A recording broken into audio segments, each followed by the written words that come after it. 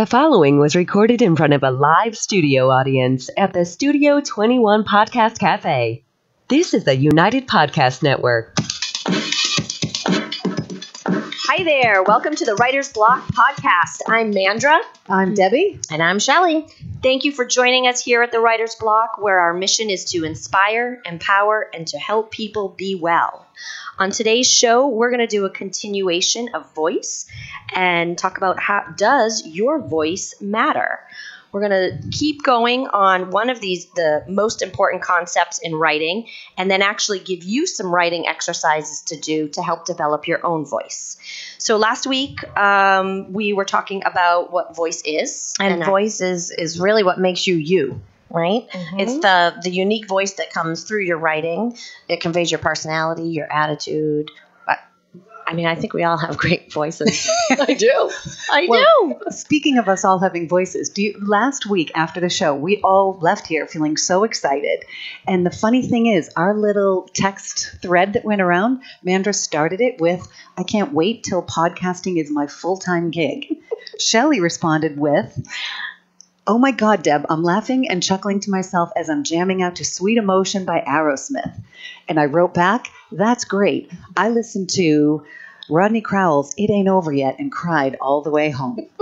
3 women leaving the exact same moment, all feeling really, really good. And look at the different responses. Right. True. And each one very true to ourselves, our voices. Do either of the two of you go and take special cry showers? Because my wife does that. She sometimes excuses herself from just random family functions and goes up into the shower to have herself a cry. Then she comes back feeling better. Usually my cries are pretty public. You're a public crier? Mine are very public, yes. Oh. I only cry when I get extremely pissed off. Really? Yeah, and then the pissed off just overwhelms. Well, thank God we've never seen you cry. Yeah, it scares people, actually. I have a staff member that just started like a week ago in one point in time, and I said to her, "Listen, we're going to have a meeting today. Don't be afraid." Wow. Everyone's getting fired, and I'm going to cry a lot. She was horrified. She'll never forget it to this day. Does she still work for you? She does. Okay. Yeah, she survived. Hang on. You were crying out of anger? Yeah. Really? Yeah, it happens. I know, it's weird. Odd, isn't it? I like it. The more I get to know you. You're getting on the island. You're slowly creeping in. I thought we were already on the island, but we were sunbathing. No, I was on the island. You weren't on the island yet. I'm sorry. You're still swimming. You're too busy crying in the ocean. Okay. So we are going to keep talking about voice. Yes. And we also didn't we do a little experiment last time where we read 2 very famous authors, excerpts from their books, and we had a choice of 4 people. Multiple choice. We had Stephen King, James Patterson, Jody Piccoult, and Erma Bombeck. I'd like to change my answer You from can't. last week. You can't. I'm sorry. I'd like to change my answer. Guessing has been closed. For 5 weeks now. Yes, in this time warp. Well, in the interest of full disclosure, I think our audience should know that because Deb is going to Bali. Oh, yeah. For 20 days without me. You were invited. That wasn't a real invite. Well, someone's got to watch the dog. Yeah, exactly. So we've done some pre-recording. So as of right now, there's only been 1 podcast released, but this is podcast number 5 that we're recording, and it'll be post-dated. It'll go up, and it has been a riot to watch the girls try to stay true to their timeline. Like, we just recorded the last show just now, and Mandra had to actually pretend like she couldn't remember what the authors were from 15 minutes ago. So, it was a great. I love it. A great bit of acting. I love it. Thank you, Mr. Jonathan, for setting everybody straight. I'm happy to help. and I just got fired. No, okay. I don't think so. No, you have to try harder I think than you that. get a raise. Yes. That's right. Well, I didn't make Shelly cry, so I know I'm safe. You're safe. That would be scary, seeing Shelly cry. Should we say who wrote what? Well, I know the one I read was one of my all-time favorite authors, and someday my new friend Erma Bombeck. No, Jody Piccoult. Damn it. Yeah. And then the one I read was James Patterson, who I love because I love his short bursts creating a scene that is just so and you could impactful really right off hear the that. bat. Right. Do you have that? Can you read the first couple lines? Yes. Leo Fisher holds a pair of boxer undershorts to the knife wound in his neck, trying to stop the flow of blood pumping out. The shorts don't seem to be doing much good. The fabric is soaked. Right. Like already, you can smell it, see it. Right. And if you're interested, that's the beginning of Home Sweet Murder. Oh, Home I think Sweet I have Murder. that one. I'm getting it. I'm getting it to read on the plane, my 29-hour flight. Oh, shut it. God, I could read more than that. So that was James Patterson. Yes. And then you had Jody. And yes, Jody Piccoult, and it started with things break all the time, glass and dishes and fingernails, cars and contracts and potato chips. And that is from her novel, Handle with Care. Great. So those are two great examples of a strong voice in writing. Right. Okay. So next we're going to talk about an exercise that, Deb, you actually assigned to us in our writing group. And we're going to ask the audience to do the same. And what Deb did was she gave us one sentence. Jane swam in the ocean. And we all had to write a few lines and then hopefully be able to figure out who wrote what. And we're all going to read not our own. So the one I'm reading is not mine, etc. So that narrows it down. Can I guess? And Who wrote what? You can. Yeah. All right. And am I to believe that Deb is really not reading hers? Or Yes, is this we're some not. sort of trickery? There is no trickery. There's no trickery. Girls are No new to trickery. podcasting. So. Oh, we should have a trickery. Okay, eventually we'll have trickery. We'll turn tricks. All right. So That's an awkward turn of phrase, and I'll thank you Yeah. to never use it again. So our producer extraordinaire, Jonathan over there, is going to see if he can figure out who wrote which Excerpt. Jane swam in the ocean excerpt. All right. Okay. Okay. All right. So, Shelly, you want to start with All whoever you right. have? I have got it. Mandra. Because there was a pause? I was Because playing, there I was was a playing the solid man. pause, I was playing right? the man. Jane swam in the ocean each morning early as the sun came up.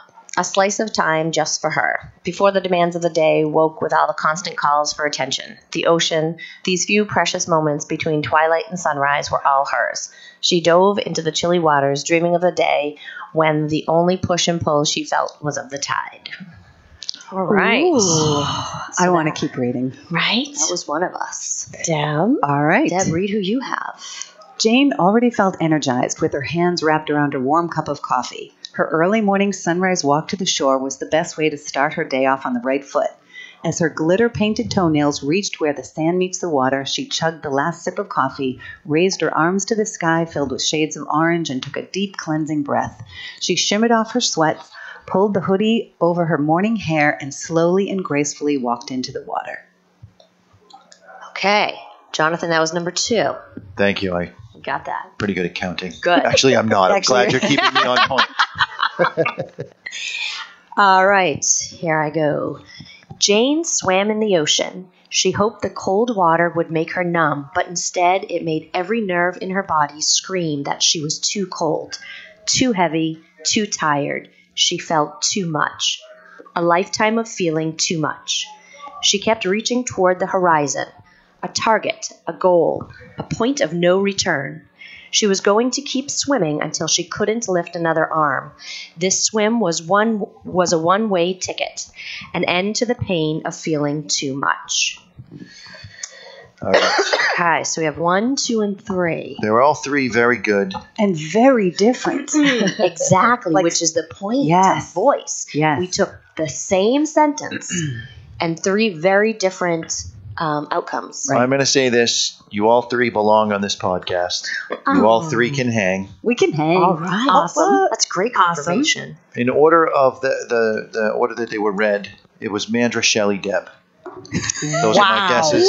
Very good. Wow. And just so that the audience can get a sense, how did you, like, what part Hey, of well, each first one? of all, just so the audience knows, there was no trickery. There was There no was We trickery. did no not trickery. prep Mr. Jonathan No, over there. absolutely not. The big tell was the details on the toenails. Only Yep. somebody who works in that industry would have put glitter on the toenails. Everyone else would have overlooked that detail, and that kind of cemented my initial guess of Mandra being the first one that was read.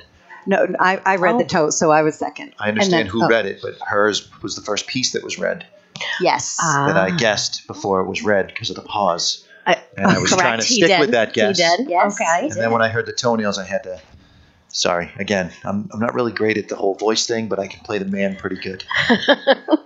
Man-to-man defense. How did you know mine? Process of elimination, Deb. Do I have to say it out loud? Yeah, you have to say I it said out it out loud. I loud. want to know. Oh, yours was the right amount of darkness. You have this sick, twisted viewpoint that comes through in your writing always. Okay, all right, that'll work. But that's a good thing. Yes. It's a good thing Because that it he comes could tell. through, right. Right. Listen, I'm a great judge of whether or not something is going to be a successful woman's book. If I don't like it, it's going to be great for the ladies. That's perfect. You're going Sounds to like sell Howard. $1 million, baby. Yeah, he sounds like Howard. That's the scale we're working with. Yep. So what we want you to do is take that sentence, Jane swam in the ocean, and send it to our Facebook page. Yes, the writers group, podcast NH. Make sure you put that apostrophe in there. Writer's Block. The writer's block. Writer's Good Block. God. Writer's Block. NH Facebook page, Mhm. and submit your writing. I would love to take a read and hear what your voice sounds like from that one sentence. Now, not everybody is going to want their full name read. So if you have specific instructions, you want to remain anonymous, or you'd like it just to be your first name, please include that before your excerpt. And that way we treat the writer appropriately that is responding. Good call, Jonathan. That sounds great. Literally the only reason I'm here. I'm excited. I wonder what we're going to get. I know. That'll be really fun. And then I think we have another exercise to work on voice as well. Deb, you want to talk about that one a little bit? Yes. Jessica Abel is a cartoonist, podcaster, and teacher, and she advises students to pay attention to what you pay attention to. Spanish philosopher Jose Gasset said, "Tell me what you pay attention to, and I will tell you who you are." And I thought a perfect example of this is Jonathan and I went out for breakfast. And when we walk into the restaurant, he wants to sit with his back against the wall so he can see everything that's happening. It's a man's thing. Yes. And when I walk into that restaurant with him, I see a woman with long red hair, and I'm off thinking about the next polymer clay mermaid I will make, and that I should get animal fabric print and beads to make her tail. And her saying will be, "Take a dive on the wild side." And then right after that, I'm going, Deb, Hold on, the waitress wants to hold know what on. you You want. coffee? Suddenly, Jonathan grabs my arm and starts pulling me towards the door. I can tell he's annoyed with me. What did I do? But who cares? Because I'm annoyed with him because the napkin's still on the table. "Didn't you notice the kitchen is on fire?" he growls. "Well, no, I didn't. But don't save me. I can save myself." Save the mermaid! So, they're Jonathan and I, two people having breakfast together, Right. and yet the things we're noticing tell so much about who we are. And so when you're writing a character, that's what you want to think about. You don't want to say, she went to breakfast with her, husband and wife sat to breakfast. They ordered eggs. They didn't talk. Then they left. Not a very interesting story. Right. So if You want to take in the surroundings. you want to get to know your characters so that when they go to breakfast, what do they see? What do they pay attention to? And when you do that in such a short amount of time, you get that character development that is often missing in everything that we're exposed to when you talk about Netflix, TV, movies. Movies and TV shows are getting shorter while the ad content's getting larger. And we're getting less and less character development. And Right. you were able to develop 2 characters in just a few sentences. Well, they're not really characters, but And because we're writers, we have to do it without that visual Right. platform of a Netflix or whatever. So it's even more important with your voice and the words you choose, to be able to develop those in just a few sentences without any sort of visual. To describe that scene and really pull that reader in. Right. because writing is going to be, you have to express the sensory and emotional of each moment without the intonation and the body language. You can't whisper, you can't cry, you can't even move your hands to stress your point, and you can't even make eye contact. So you have only the words to communicate your message. So those words matter. They do. Your voice and the word choice all sort of play into kind of creating that movie for the reader. Right. Can we start our own hashtag on Insta? All words matter. Ooh. Can we have a rally? Should we have a rally? We should have a rally. All words Can it be on the matter. beach? Sure. I'm not because sure. it's Deb, it would be on the beach. I could start it in and a Bali. surfboard. Oh, yes. Deb, are you going to Skype us? I will try, but I'm not really sure how well my phone will work. Okay. But I will try. All right. That and she has a thing about not keeping it charged. Well, the interwebs and the satellites and all those things are all over the place, right? I don't know. I was checking yesterday on what vaccines are recommended. Not required, but recommended. So To go to Bali? yeah. Really? All of them. Yeah. A lot. There are quite a few. Really? Japanese encephalitis, hepatitis A, a bunch of others, but all recommended. She said, which one do you want? I said, none. No, thank you. None? All right, so I think that's sort of where we're at with voice. We want to hear from our listeners. So if they want to send their Jane Swam in the Ocean to our Facebook page. Shelly, you want to give it another go at what that is? The Writer's Block Podcast NH. Nailed My it. goodness, right? And tell your friends, of course, too, as well. Exactly. Mm-hmm. I think we're going to head on to our project updates and spend a little time there. Deb, you want to start us off? I'd love to start because I have kind of an exciting one that you girls don't know Deb about. is beaming. She's like about to I can't wait Yes. to hear what this is all explode out of her about. chair here. Well, as you know, part of the writing process is research. So my update this week is very secretive. It's the I could tell you, but then I'd have to kill you kind of update. Oh. On Friday, I'm meeting with a former DEA agent, and my code word is the title of the book I'm researching, Tango Bravo Dance. And that's all I can tell you. Really? Are you serious? I am. Yep. You're meeting with the DEA? Jonathan? Yes. I had no Thought idea she about couldn't this. talk about this. He doesn't know. He doesn't know. He doesn't know. Oh, It just happened. I've been trying to make it happen for a while. really? I have a friend who knows a friend who knows a friend. Oh, love those kind of friends. Yes. I can't wait for her to email me while she's in Bali saying, you need to edit this podcast, take that whole section out because I really wasn't supposed to talk about it. Well, I didn't say his name. And my plane was diverted. I'm not going to Bali now. I'm ending up in Guantanamo Bay. Oh, it's so exciting. I'll write about it. I'll have my laptop. Oh my! So that's writer's research. Absolutely. Right? Oh, yeah. I need a little, I want to make the world real, and that's not really a world I know about a lot. Right. And so, yeah. And it's so interesting because sort of in my other life, I direct a dance studio, and I had a writer reach out to me to interview me about running a dance studio and staffing and all that kind of stuff to do her writer's research for a book that she's working on that involves relationships and a family and whatnot, and the main character is a dancer. So, yeah, you're doing It's an good interesting homework there. world. Yeah. Twisted web. Yeah. Shell. Well, let's see. It is a small world, and in my regular life, I stand behind the chair as a hairdresser, and that is how I made the connection with this developmental editor, Dawn Langley, Dawn Reno Langley, and she goes by, and I just recently listened to her TED Talks because I was always concerned whether she had enough sarcasm, and she's got a little sarcasm. Nice. I like it. It made me feel a little more comfortable. So, And I don't think you need to worry. Even if she doesn't have any, you have plenty. well, like you read something where a new writer could, flatten things out to get the story. Right. And that's Yeah. what I'm afraid of. You can't flatten because I'm not Shelley. flat. You can't flatten. You No. can't flatten me. No. You can't snuff me out. No. Shelley Sparkle. Yeah. There's a whole philosophy in the stand-up comedians world where if you can play clean, you can obviously play dirty. And I feel like Yes. it's the same way with sarcasm. You either have it or you don't. You can always turn it up or turn it down. But if you need to have it in order to really be, or your developmental editor needs to have it in order really to be a good fit with you. And if she has a little, she Right. could turn it up or turn it down. True. That is very true.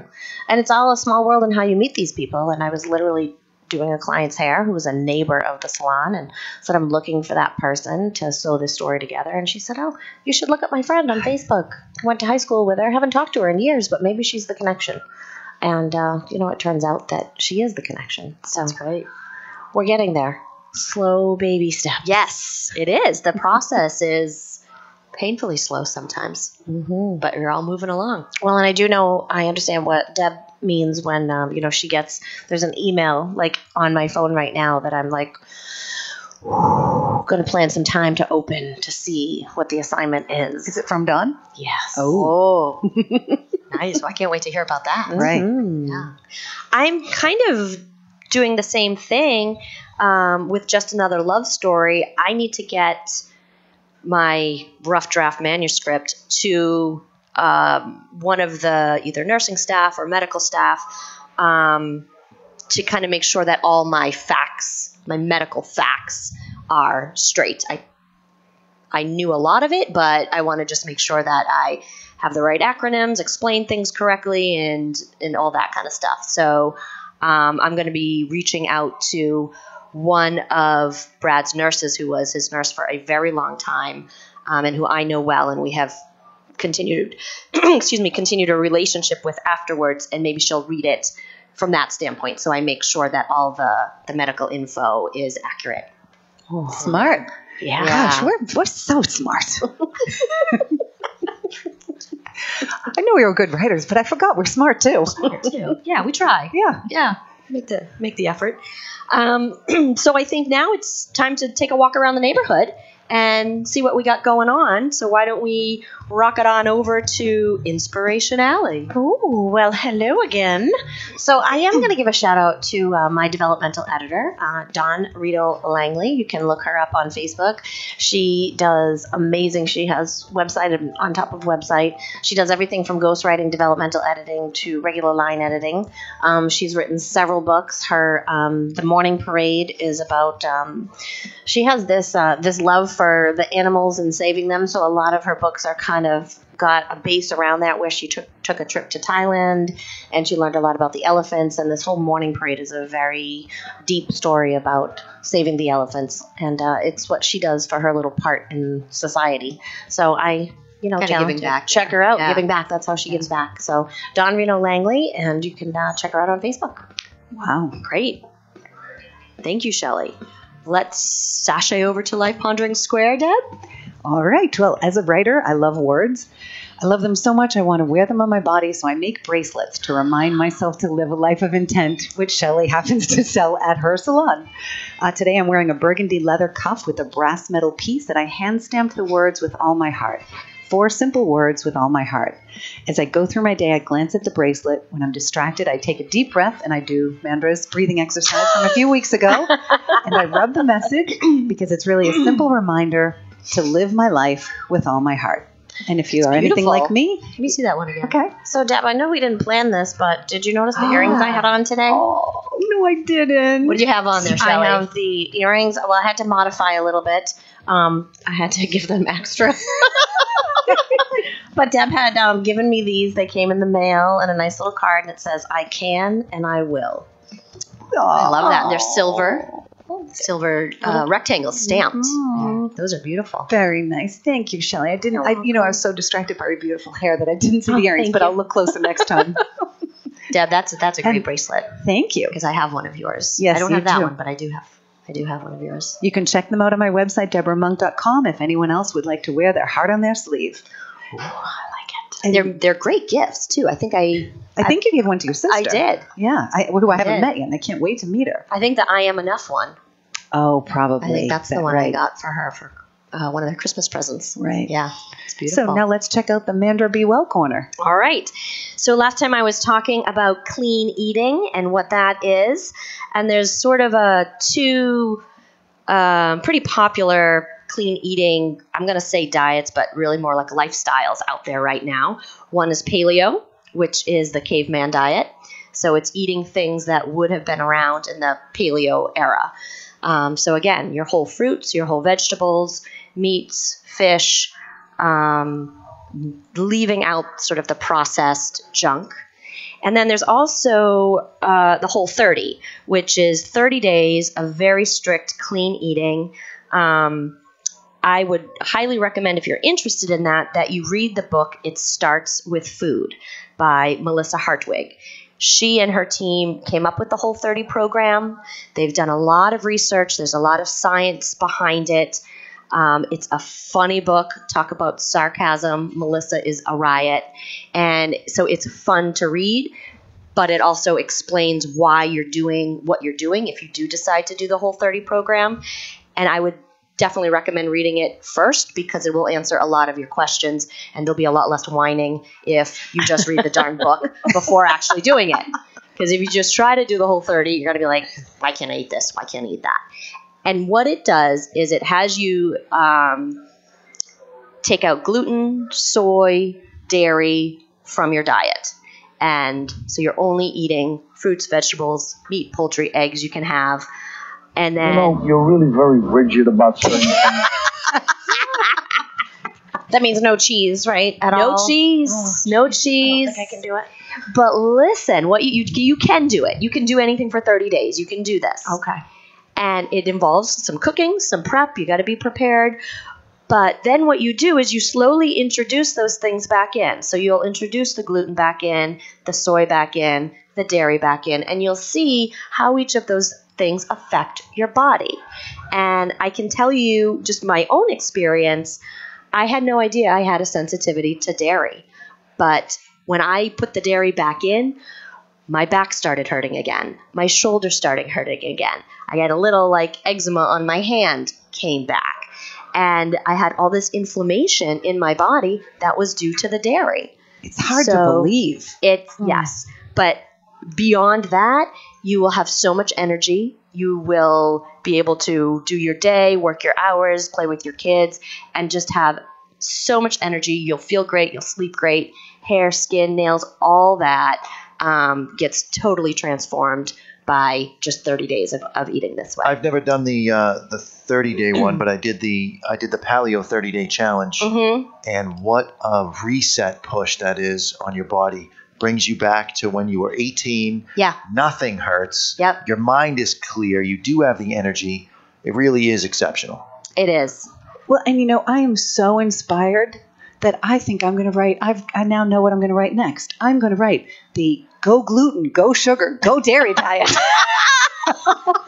by Deborah Monk. We're all going to feel like for crap. everybody.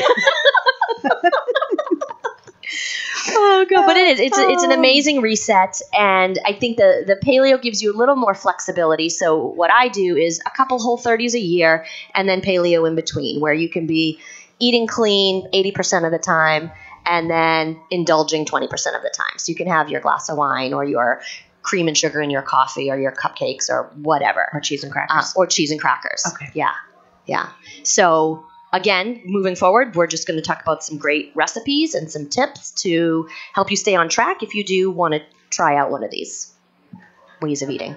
I will be honest. I will get that book and read it on my flight. I promise. Definitely read it. I didn't say I'd do. I didn't say I'll do the book. I said I'll read the book. Just read it. I'm just being Just clear. get started. But if you do it and you don't read the book, you have so many questions and you just complain a lot. So I highly recommend reading the book first. And that's great. I think that's all we have for today. So thank you so much for listening in. Definitely check us out next week. And may you be inspired, feel empowered, and be well.